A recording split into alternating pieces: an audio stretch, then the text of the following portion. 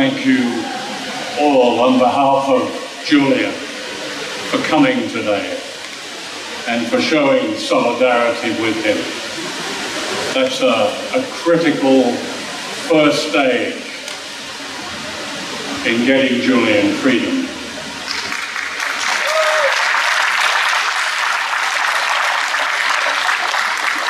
Whenever I visit Julian, we meet in a room he knows too well. There is a bare table and pictures of Ecuador on the walls. There's a bookcase where the books never change. The curtains are always drawn and there's no natural light. The air is still and fetid. This is room 101. Before I enter room 101, I must surrender my passport and phone. My pockets and possessions are examined. The food I bring is inspected. The man who guards room 101 sits in what looks like an old-fashioned telephone box. He watches a screen, watching Julian. There are others unseen, agents of the state, watching and listening. Cameras are everywhere in room 101. To avoid them, Julian maneuvers us both into a corner, side by side, flat up against the wall. This is how we catch up, whispering and writing to each other on a notepad, which he shields from the cameras. Sometimes we laugh. I have my designated time slot. When that expires, the door in room 101 bursts open and the guard says, "Time is up." On New Year's Eve, I was allowed an extra 30 minutes, and the man in the phone box wished me a Happy New Year, but not Julian.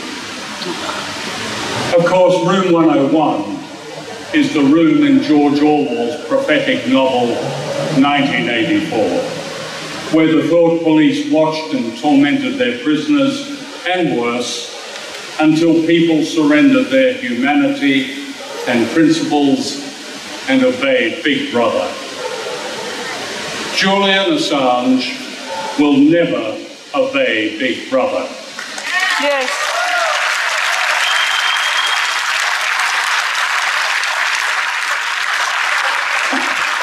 That's the difference. His resilience and courage, which I have seen over the past 8, 9, 10 years, including his long detention, are nothing less than astonishing. Julian is a distinguished Australian, a political refugee who, as my colleagues, previous speakers, have emphasised, has committed no crime, yet he is subject to what the United Nations has called arbitrary detention. Under international law, he has the right of free passage to freedom, but this is denied. He has the right to medical treatment without fear of arrest, but this is denied. He has the right to compensation, but this is denied. His crime has been to make sense of dark times by publishing the truth about the duplicity of governments that claim to be democratic. WikiLeaks, of which, as you know, Julian is the founder and editor-in-chief, is real journalism, of which any true democracy should be proud.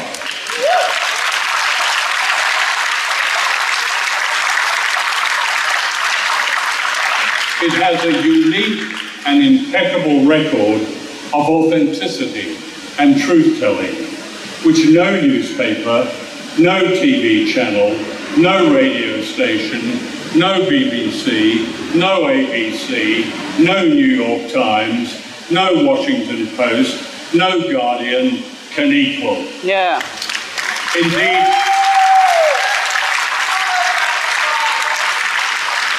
Indeed, it shames them all, and that is why he is being punished. Let me remind you of these achievements. Last week, the International Court of Justice ruled that the British government had no legal powers over the Chagos Islanders, who in the 1960s and 70s were expelled in secret from their homeland on the island of Diego Garcia in the Indian Ocean and sent into exile and poverty. Countless children died, many of them from what the doctors call sadness. It was a crime few knew about. For almost 50 years, the British have denied the islanders the right to return to their homeland, which they had given to the Americans for a major military base. In 2009, the British Foreign Office concocted a marine reserve around the Chagos archipelago.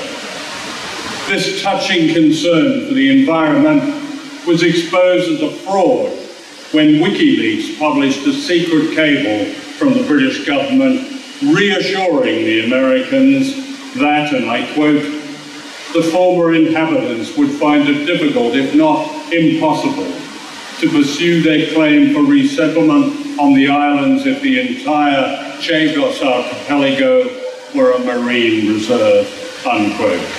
The truth of the conspiracy has been accepted as evidence by Britain's High Court, and it clearly influenced the momentous decision of the International Court of Justice.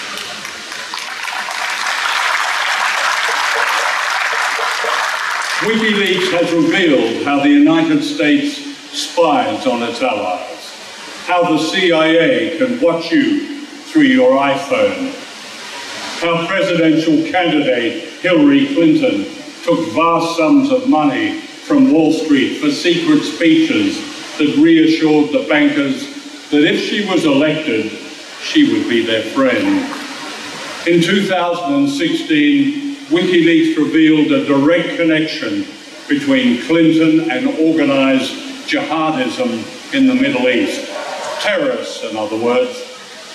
One email sent in 2014 disclosed that when Clinton was US Secretary of State, she knew that Saudi Arabia and Qatar were funding Islamic State, yet she accepted huge donations for her Clinton Foundation from both governments. She then approved the world's biggest ever arms sale to her Saudi benefactors, arms that are currently being used against the stricken people of Yemen. WikiLeaks has also published more than 800,000 files from Russia, including from inside the Kremlin, telling us more about the machinations of power in Russia than all the specious hysterics in Washington known as Russiagate.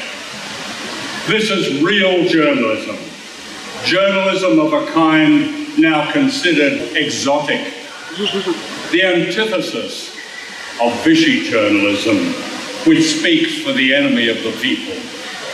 The Vichy government, as you've just been reminded, occupied France on behalf of the Nazis.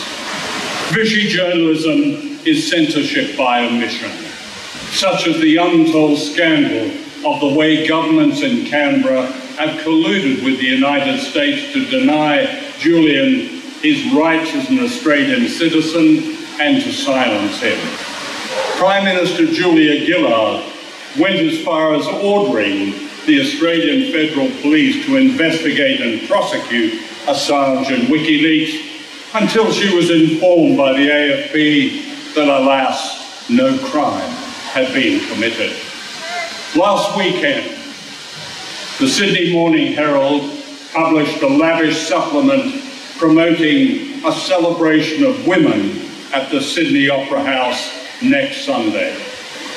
Among the leading participants is the former Australian Minister of Foreign Affairs, Julie Bishop. You may have noticed that Bishop has been on show in the media lately, lauded as a loss to politics an icon, someone called her, to be admired. The elevation to celebrity feminism of one so politically primitive as Bishop tells us how much so-called identity politics have subverted an essential truth, that what matters above all is not your gender but the class you serve.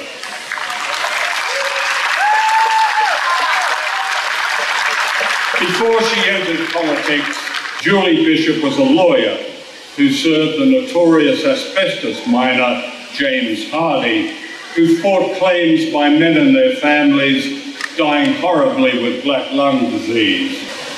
Lawyer Peter Gordon recalls Bishop, and I quote, rhetorically asking the court why workers should be entitled to jump court queues just because they were dying, unquote. Bishop says she, quote, acted on instructions professionally and ethically.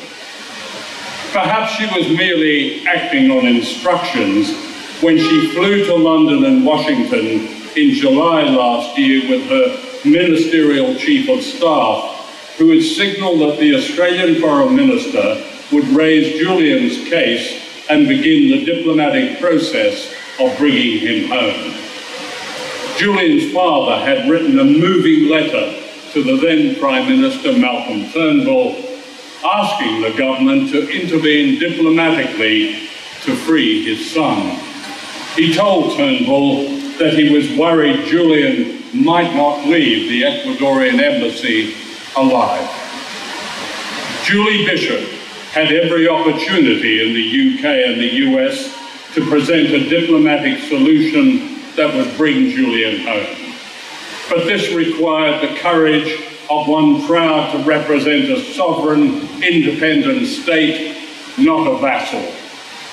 Instead, she made no attempt to contradict the British Foreign Secretary, Jeremy Hunt, when he said outrageously that Julian faced serious charges. What charges? There were no charges.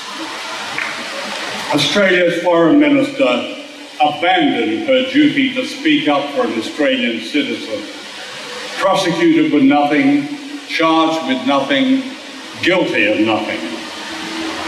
Will those feminists who fawn over this false icon at the Opera House next Sunday be reminded of her role in colluding with foreign forces to punish an Australian journalist?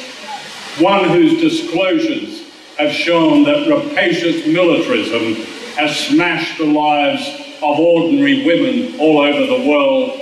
In Iraq alone, 700,000 widows.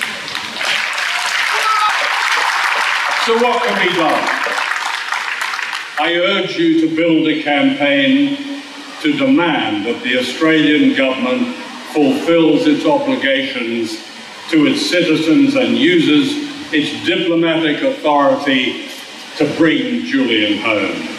A government that was prepared to act in response to a public campaign to rescue the refugee football player Hakim Al-Arabi from torture and persecution in Bahrain is capable of bringing Julian Assange home.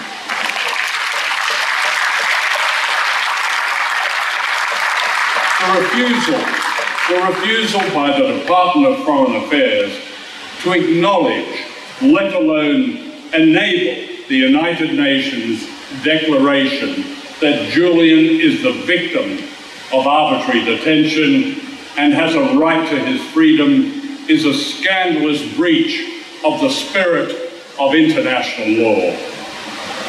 DFAT's cynical silence is no less than shameful and not the behaviour of a democracy. So the question for us is this: why has the Australian government made no serious attempt to free Assange? Why did Julie Bishop bow to the wishes of two foreign powers?